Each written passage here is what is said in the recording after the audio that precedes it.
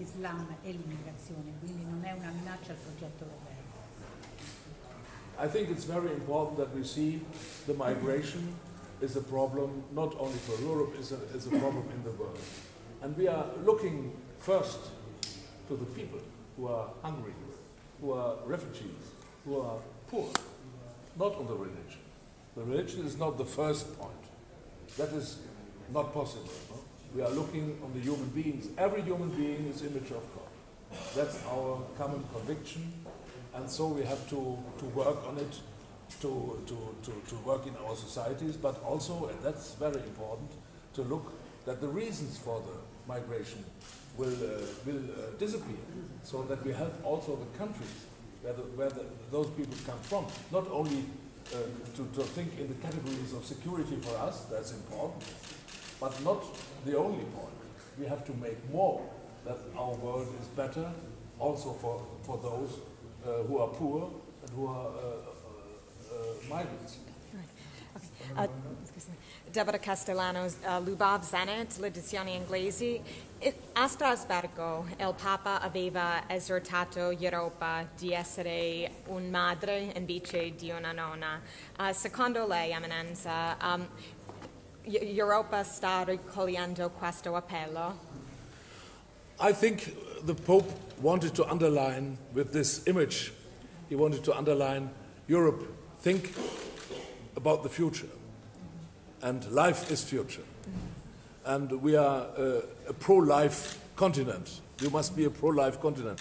But that's not only the question of abortion and dignity of life in the beginning and the end of the human biography, but the attitude you have to be positive to life. And I think he wanted to underline this, and I think that's good for Europe, not thinking of the past, thinking in categories of security and walls, but thinking in opportunities, in possibilities, in future.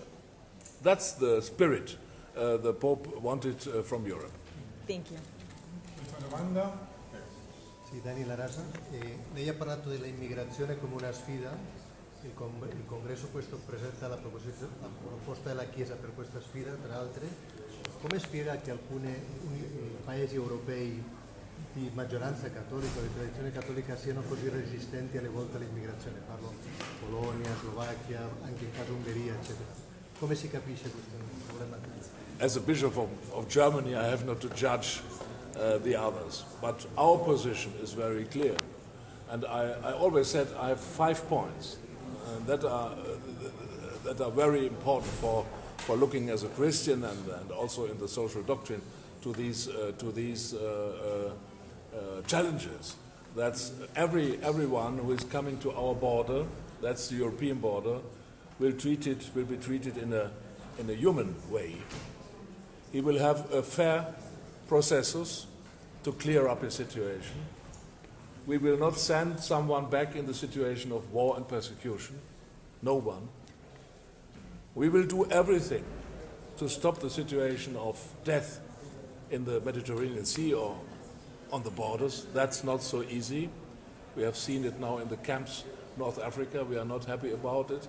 But the line must be to encourage the politicians to search ways that the border of Europe is not a border of death.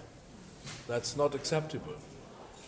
And the 5th point is to look on the situation of the countries where the people come from, where the migrants come from. What are we doing to help them to develop the societies? What are we doing? Also in the question of finances. Not only finances, but also in the political vision about migration. Not only see what's about us, what's about the people. That's the vision of Jesus, not to say what is my future only, but what is his future, the future of this migrant. And I think these 5 points are very clear, and I underline them, and I think that's must be the common sense of the Christian social doctrine in this question. Grazie,